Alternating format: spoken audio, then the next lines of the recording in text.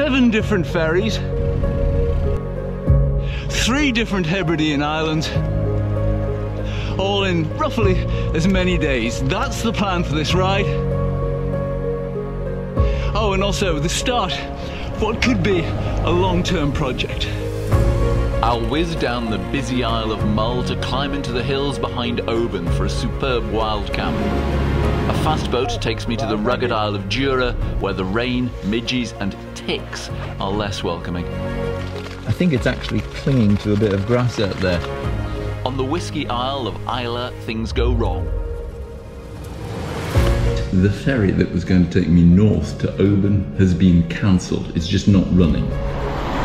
The alternative is bikepacking, fully loaded, the longest distance I've ever attempted in a single day. The adventure continues.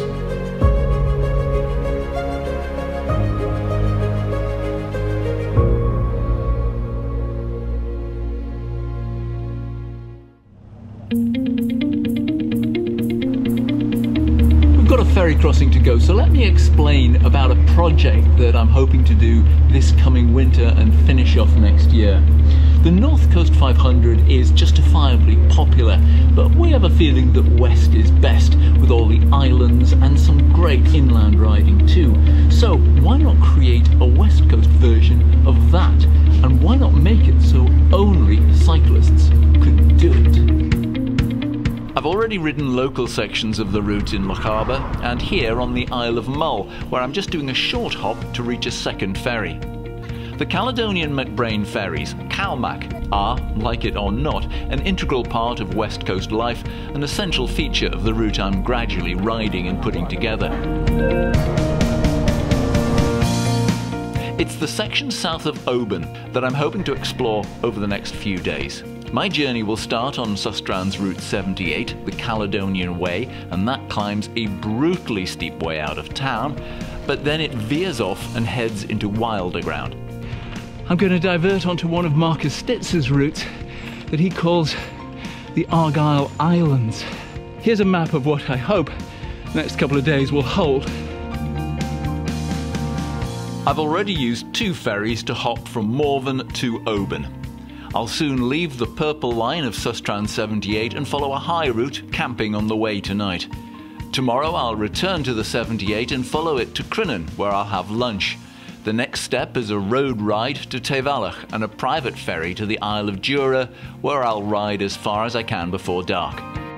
On day 3 I'll retrace my Jura ride, hop onto Islay and explore that island before heading to a youth hostel on the west side. My last day will see me ride back across Islay, and while I plan to get a ferry back to Oban, it's going to be cancelled and I'll have to find another way home. Well, this would be a lovely place to spend the night, but I would like to get a bit higher.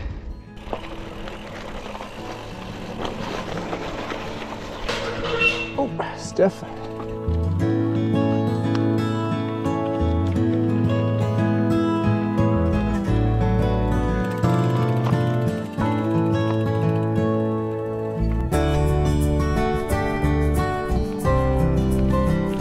I was just doing this last shot and I thought, you know, this is actually quite a nice spot. I think I'll stop here. As it turns out, tonight would have been absolutely superb for a bivvy bag, but I was concerned about midges. We've still got them at home, and I'll be on Jura camped tomorrow night, and they are known there for being absolutely epic.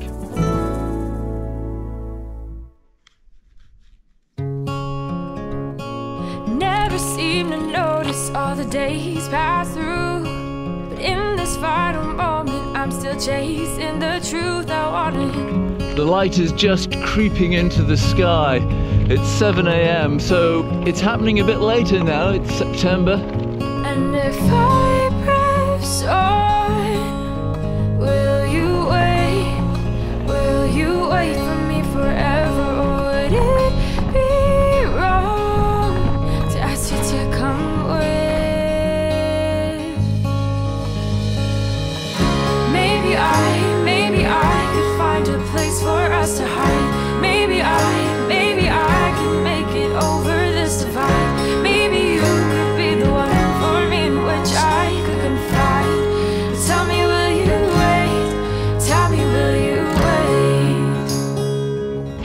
What a spectacular day. And what a spectacular view, my goodness. I'm pretty sure that mountain over there, the twin tops, is Ben Cruchen, the hollowed mountain. They have a power station built into it, and they release water during the day to generate electricity and pump it back up when it's not needed at night. From a 1960s renewable power source to a more modern one, I believe this is the Ben Glass wind farm, and it apparently powers 6,500 homes. 8:30, and that's the high point of the day. Not too windy, considering those things are still turning.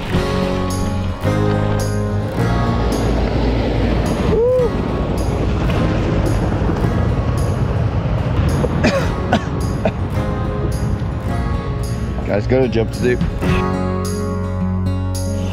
This is all very different, isn't it? So I'm back on the Caledonia Way. That runs from the Kintyre up to Inverness. And it's a lovely ride. Mind you, that was a very sporting alternative. Okay, should be a cafe near here soon. Open sign, I can see. That's a good sign. There is, at Delavik, and it's great. Yeah, this camping, it's really tough work. Lots of deprivation. I had thought getting a great early start on the day, I might be able to get an earlier boat. I've just rung them, and there isn't one. I'd misread the website. Bit of hanging around to be doing today. That has to be the most reasonably priced cafe in Scotland.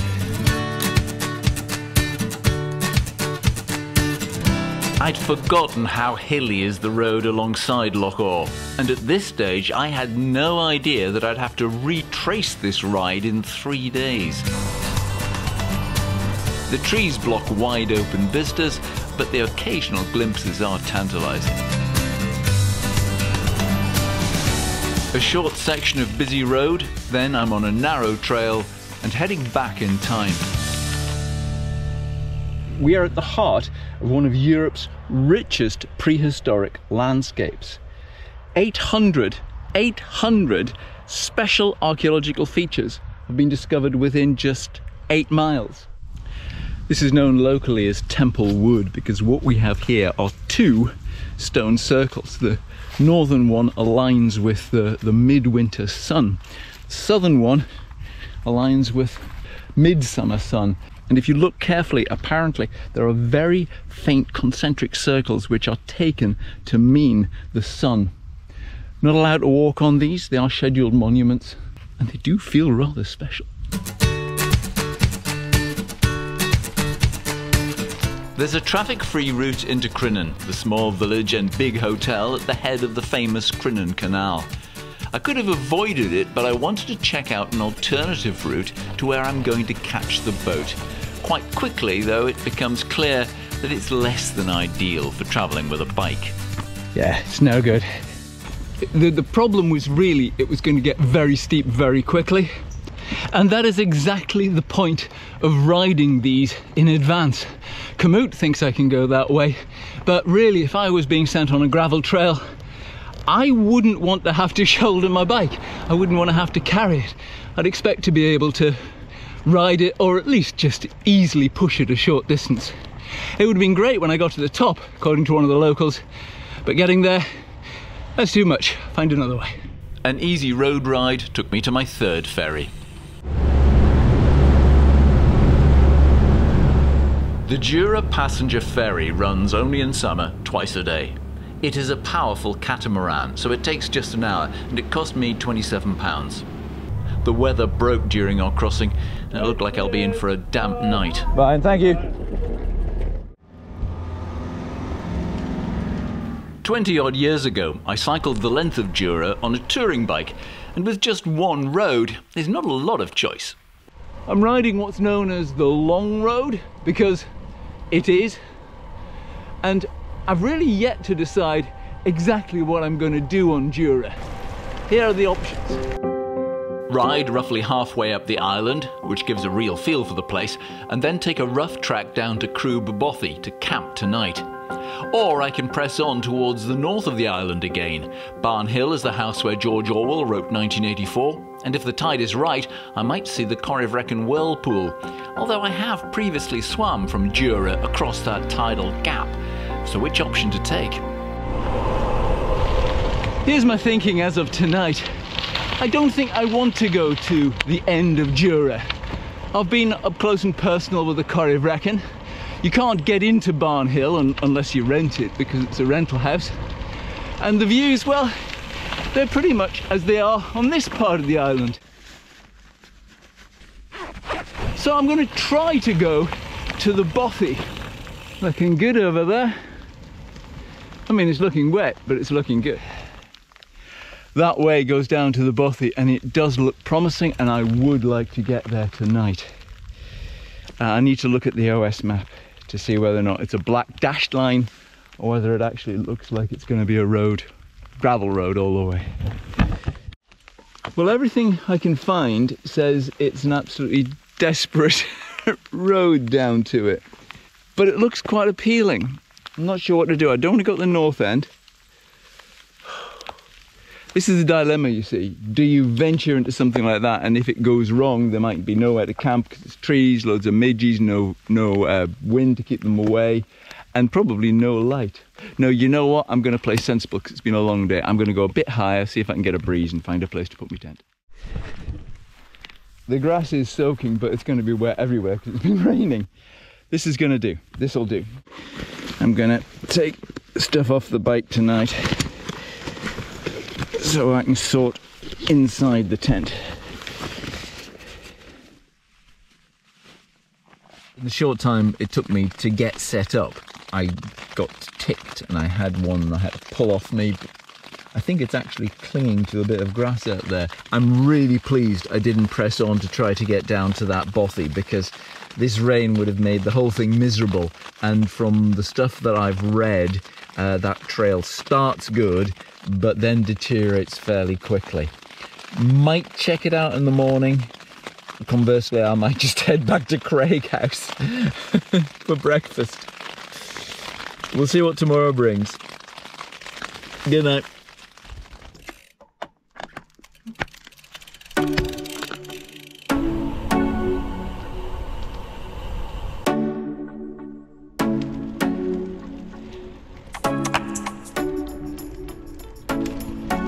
It's often only after you've done something you realise how you should have done it. What I should have done is I should have camped at the hotel where I got off the boat. And I should have allowed a day for each island. A day for Jura and a day for Islay. 'Cause right now there's ordinary people doing extraordinary things, yeah. One life, one chance. Why you spending it home, waiting alone for opportunity to grab your glance? Just make your plans, 'cause tomorrow isn't promised, you ain't owed no stripes. Guess that's why they call it a lease on life. Tell me how you gonna keep on waiting, or do you wanna be the change? 'Cause right now there's ordinary people doing extraordinary things, yeah.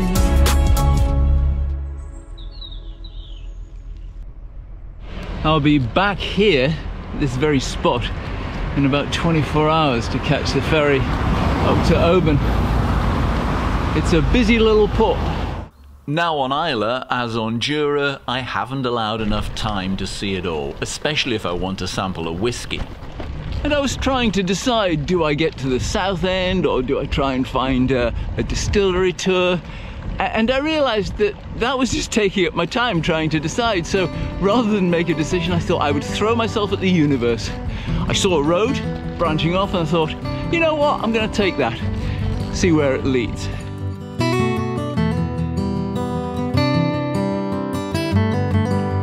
Many of the roads on Islay are dead straight, but they can be a little bumpy because most float on peat. The same peat which gives the Islay whiskies their distinctive aroma and flavour. Yeah, this is worth doing. Getting up here, you get a sense of how hilly part of Islay is that you might not see if you were just on the road, and also how wild it is in the middle. That said, it's not wild as in the Highlands wild. This is very much farming country. That said a sign, it's going for my favourite one, Bruach. We'll be going past that distillery later on today.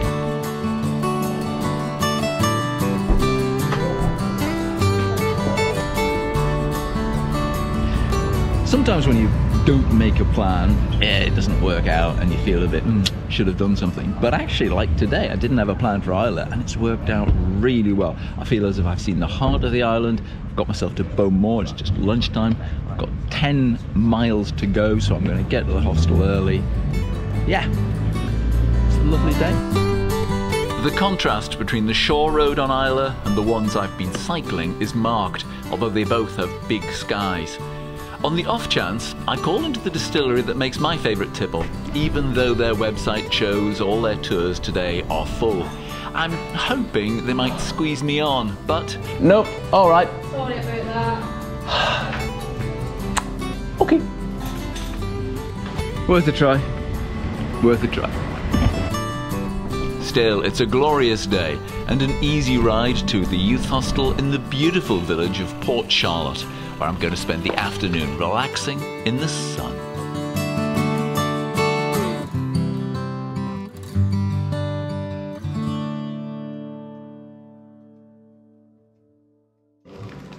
Welcome to the salubrious surroundings of yet another youth hostel.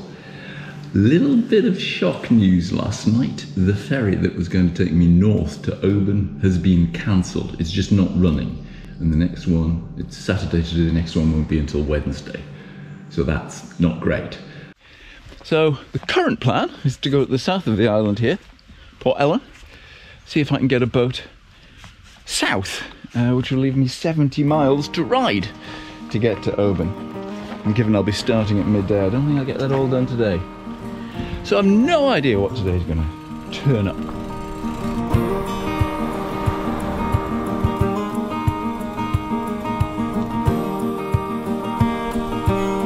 Confusingly, the different ferry leaves from a different port. Yes, there are two on Islay, going back to when two different ferry companies operated here and wouldn't share each other's ports. Oh, here we are at the other ferry terminal. So I'm never meant to be coming down here. And it's £3 cheaper to go back this way, so they've given me a little bit of a refund. Caledonian McBrain has had a summer of delays and cancellations due to its ageing fleet, and the port staff here are used to hassled customers. You've got an ancient boat that not only was cancelled from the run I'm going to do up to Oban, it's also the 7 o'clock from here was also cancelled because the boat's sick. So now you've got 3 boatloads, the ones who were going to Oban, the ones who were going on the 7 o'clock, and the ones who were on this boat, all trying to get onto just one boat. You got a feel for the guys who are trying to sort this out. Yet somehow they succeed, and only a few drivers are disappointed.